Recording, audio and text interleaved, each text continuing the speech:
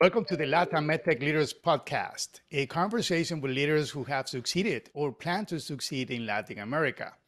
Please subscribe on your favorite podcasting platform, Apple Podcasts, Spotify, Google Podcasts, Amazon Music, Stitcher, etc. Today, our guest is Dr. Alejandro Badia. Dr. Badia, how are you doing today? Terrific. How are you?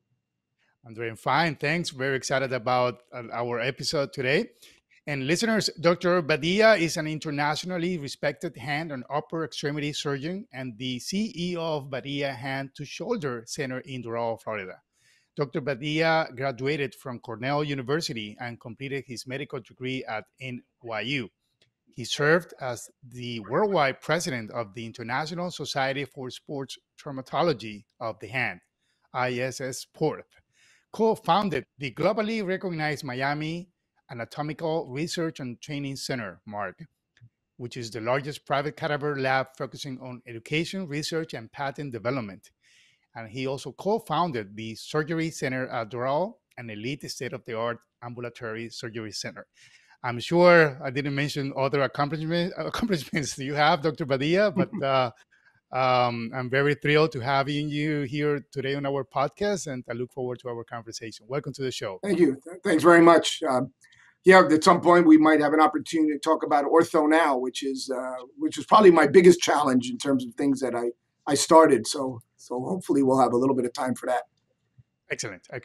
All right, Dr. Badia, could you please tell listeners about your journey to Latin America? How do you get acquainted with the region on a personal or professional level? Sure. So I was born in Cuba and emigrated through Madrid, where my dad's family is in Valencia.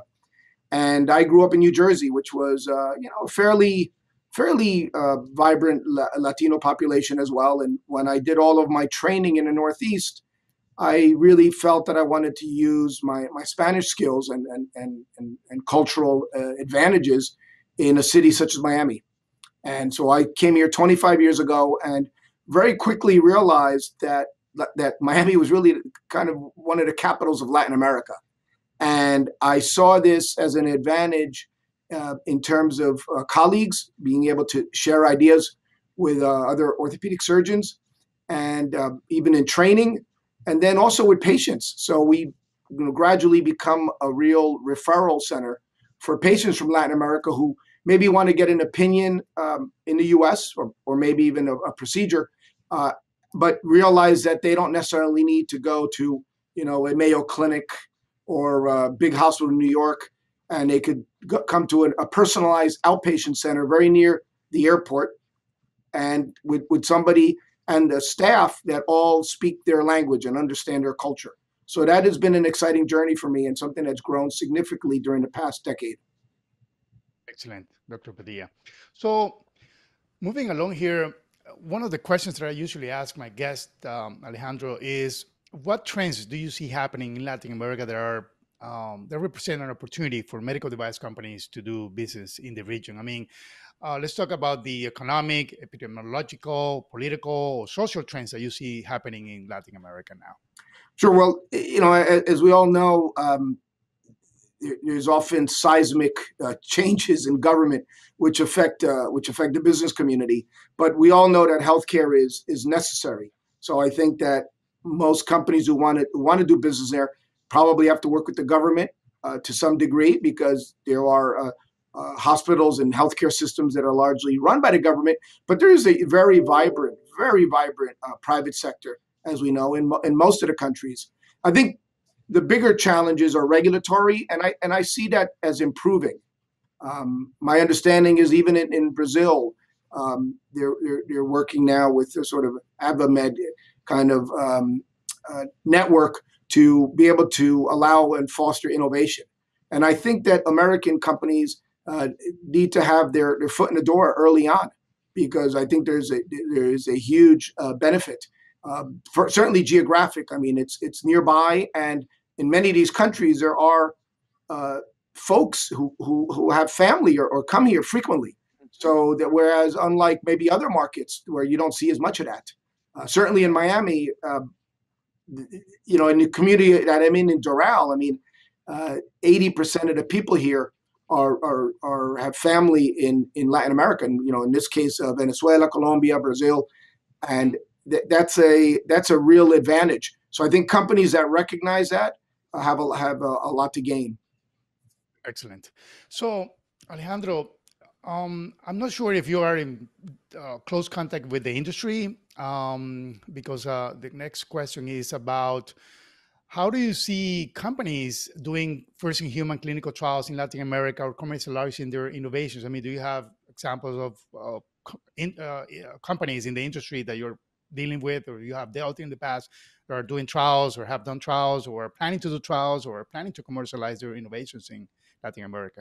Well, I know a lot are being done in Colombia specifically because of the infrastructure. Some countries I think are better set up for that. I don't have a lot of uh, personal knowledge of sort of the trials because I'm dealing simply with the orthopedic implants, and my experience is a lot of those are started in Europe or even some are in Asia. But I believe that again, because of the geography, that there is a big opportunity to do this in Latin America. I have, for example, tomorrow I have a big arthroscopy companies coming to visit our center because they're looking at a particular technology that I'll be using in the operating room. So I think besides the actual trials, they can be um, networking with us clinicians here and be able to actually see some of the products being used. Because Yeah. these products are already approved in the U.S., but we're able to help.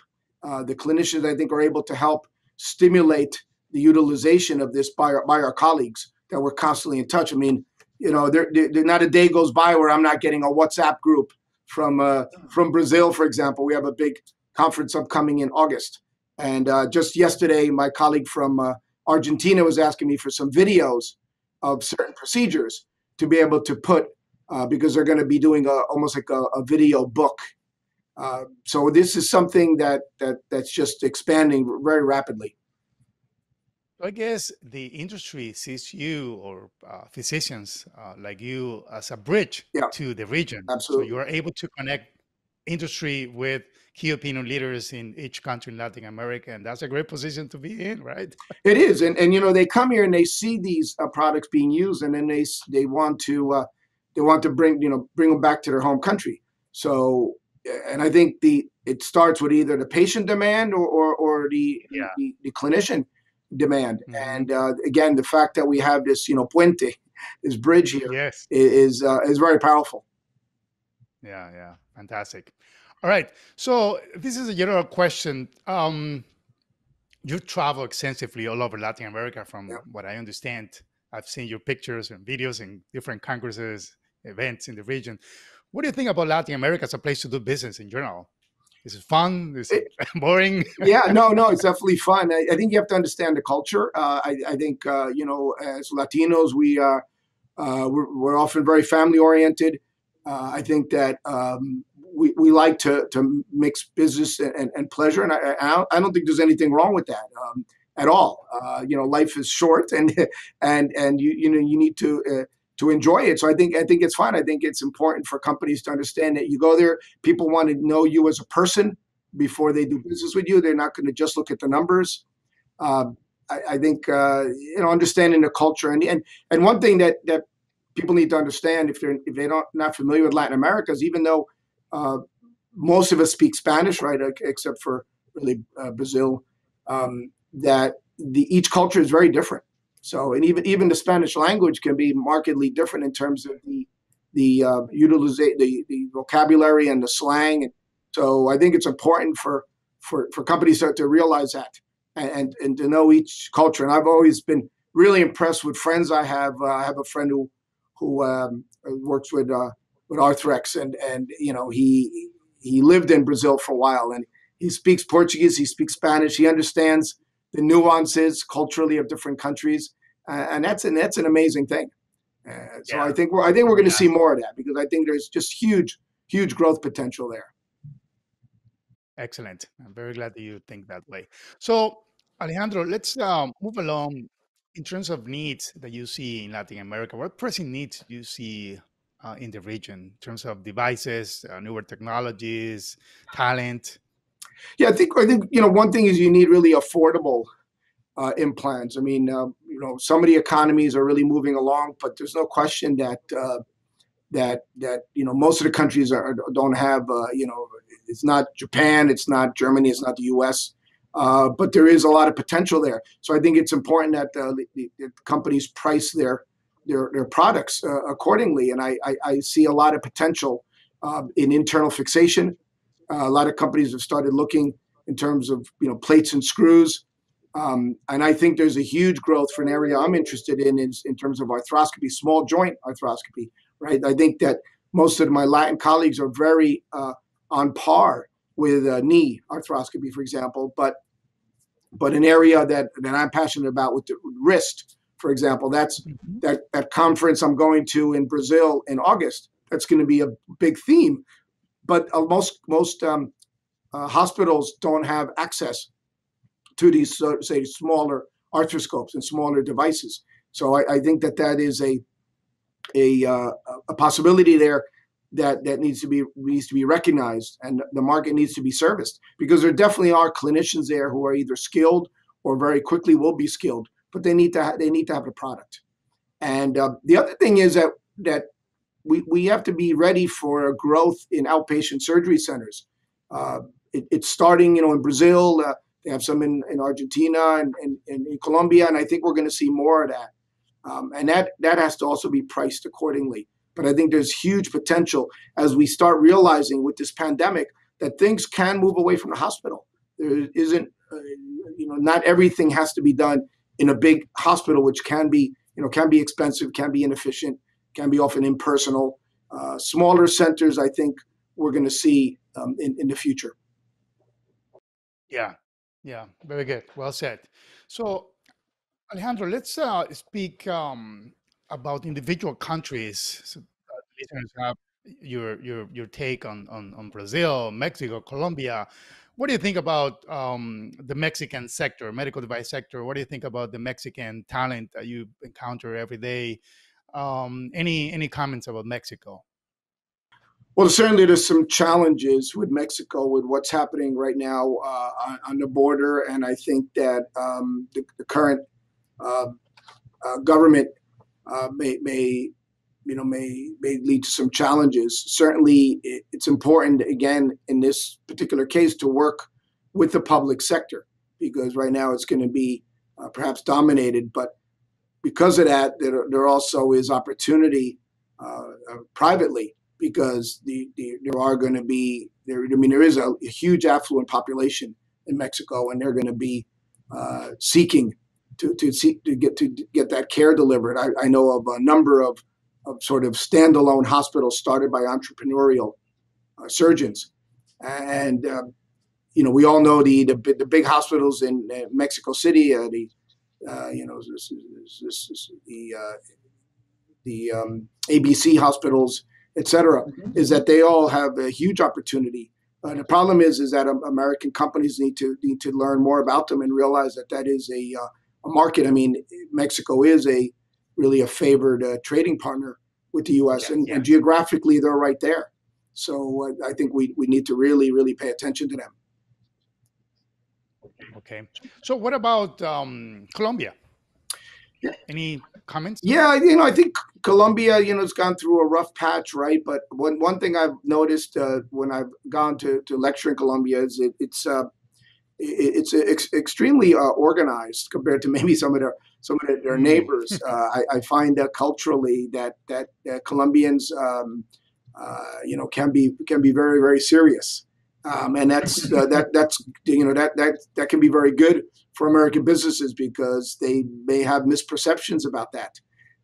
So in Colombia, there is a very vibrant orthopedic sector. Now, again, I can't speak about other areas, but even my friends who are in general and vascular surgery have made similar comments. So I think Colombia, there is a huge potential. I guess trauma is a big business in Colombia with all these Yeah. motorcycle accidents and the war and everything. Yeah, but unfortunately, that's that's calmed down a bit. I don't know what's in store for the next government, but certainly right now I think that there is huge potential.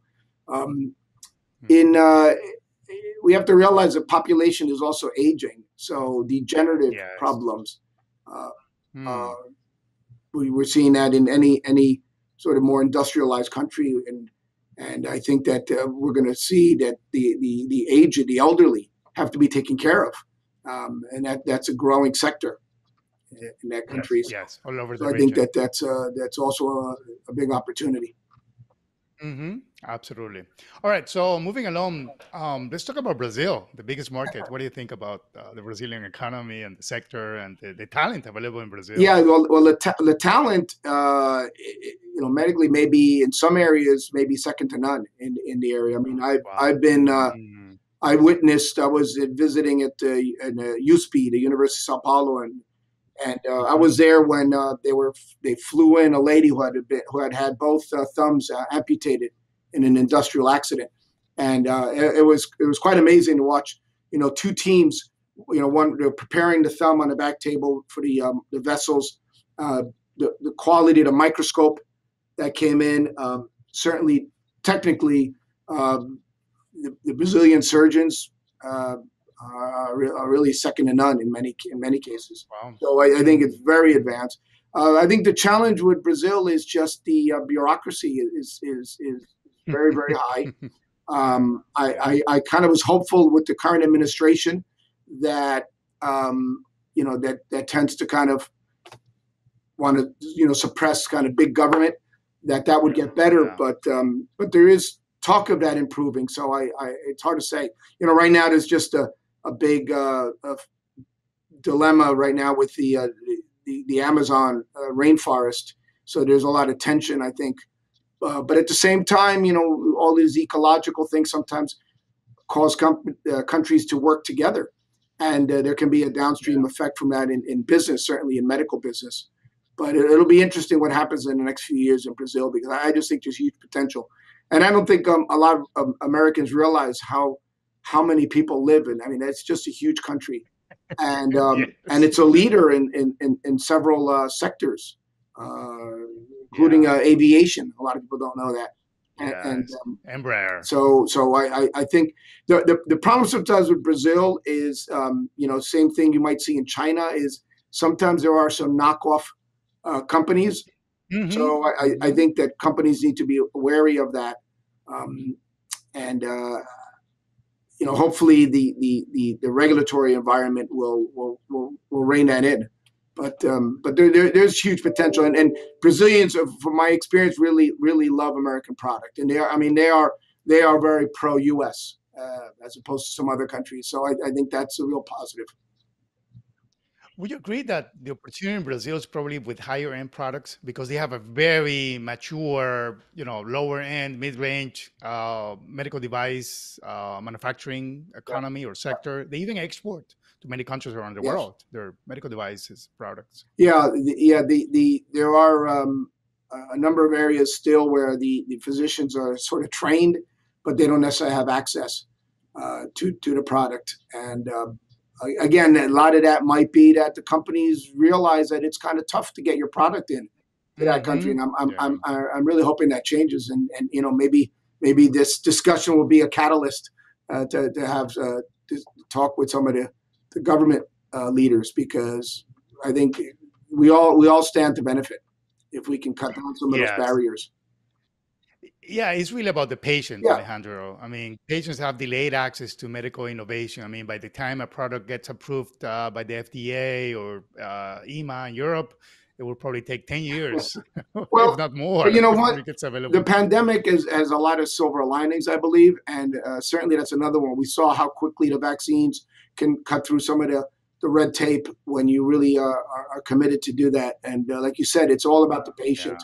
And as long as we can, demonstrate that there's no harm, a lot of the other regulatory bureaucratic hurdles are just fluff, and we need to figure out how to cut through that. And I think that the current world crisis is showing us that we need to be a little bit more streamlined. Yeah, yeah. All right, Alejandro, moving along here throughout the region, we're doing a Yeah. journey. Let's talk about Argentina, one of my favorite countries. What do you think about it? Well, I think, yeah, I mean, at least in the area of hand surgery, Argentina's has been a leader for the past 40, 50 years. A lot Really? of people don't realize that. I mean, certainly in Wow. other areas of orthopedics, but in what I do, um, Argentinians are known for being real experts in anatomy. So anything anatomic, I mean, they can really teach a lot of us. So they are Interesting. very much academicians. I think the challenge there is the government. Just when we thought maybe we would move forward, I think there are huge challenges, and the economy is really suffering, which is unfortunate because there's so much potential there. I mean, at the turn of the century, it was the world's breadbasket. Um, Yes. most of the soy in the world came from Argentina, so it was very affluent. And I think they still have that culture. We always tease them Yeah. as being the sort of the Europeans in Latin America, but it's very true. And now I think that people are realizing that what a large country it is, and how the diversity in different areas, and there is huge potential there. It's another market where traditionally medical education has been very, very high. So if you can get Hmm. product into their hands, you're really going to have a lot of skilled users. Yeah, I think it's one of the most educated countries in Latin America. For sure. So, Alejandro, and I'm getting an echo again. Hmm. I'm sorry. I don't know what's going on here. Uh, So testing 1 2 3 1 2 3. but it's coming from me. I mean, not for me. I mean, is going through your speakers and feeding back into your Okay. microphone. It looks like. Yeah. 1 2 3. 1 2 3. Still there, but let's finish the interview. So, Alejandro, what would you say to the CEO of a medical device company from the US that is just looking at Latin America as a place to do business? What would be your muscles of wisdom to him? Well, I think you'd have to go down there and meet the people, the clinicians. You'd want to meet the distributors and understand what the market is like. You have to understand the culture, um, and and then you have to see what the opportunity is. I mean, again, there's a lot of regulatory hurdles, but if you can get through those, I think there is huge potential, and I think it's many times been underserved. So I would be very enthusiastic. There are some countries that are easier than others. So, for example, you might not want to start in Brazil, even though it's such a big market. But for example, we didn't mention Chile, which really works under the auspices mostly of the FDA. And it's a very educated populace. So there is huge potential to at least get some traction with that product, and then you can kind of expand to neighboring countries. So I think it's important to recognize that each country is different, and you need to, almost do a market survey and get to know them. Yeah, yeah. Have you heard about the Pacific Alliance? Yes, yes. Yeah, I think there's. Would you agree that is an opportunity for finally Latin America to get their act together, all these countries to get their act together and work in unison towards a common objective? Sure. Yeah, I Well, mean, I think it will represent a paradigm shift in Latin America. yeah, and again, with culture, there is historically, been tension, say, with Chile and Bolivia, or in Chile and Peru. I mean, if you go down there to understand the culture, you don't want to tell a Chilean that the pisco Oh no, sour not at that a all. pisco sour is Peruvian, but you don't want to do vice versa. But I think it's a lot tongue in cheek. I think a lot of these people really get along very well. The reality is, I think a lot of times it's a government that creates the tension. But I think the people are wonderful, and conferences I've been to where there's been surgeons from different countries. I think there's friendly rivalries, whether it be based on soccer, right? So you have to understand it's called football there, and it is an institute. I mean, it's huge, bigger than in Europe, really, because Europe there's other sports, Yeah. but I think in Latin America, you have to understand the football or soccer culture. But then there are countries that are sleepers. For example, Peru. I mean, the government's been fairly stable. So is the economy, and huge potential there. Now that is a country that doesn't have the physician base of, say, Brazil and Argentina, but there is potential. So there is, I think, real opportunity there, and in Ecuador, and maybe even Bolivia, Hmm. where you Yes. can. There is a lot of companies have shied away because they thought that their economy wouldn't be able to sustain their product line, but Hmm. I don't think that's true. Certainly in Peru, I mean, one of the nicest hospitals I have visited anywhere is La Clínica Delgado in Lima. Oh, I mean, really? it's, they have a Wow. helipad. I have a picture with my colleague who's one of my old fellows. I trained him about 15 years ago, and I'm very proud. He's a hand surgeon, but he's also the chairman of the orthopedic department. Um, Excellent. that I did a tour of that hospital. The intensive care unit was, to me, second to none. Uh, so this is what we're Wow. seeing in a lot of these countries. Excellent, Alejandro. Thank you so much for being a guest in our show, and look forward to being in touch with you in the future. Bye bye.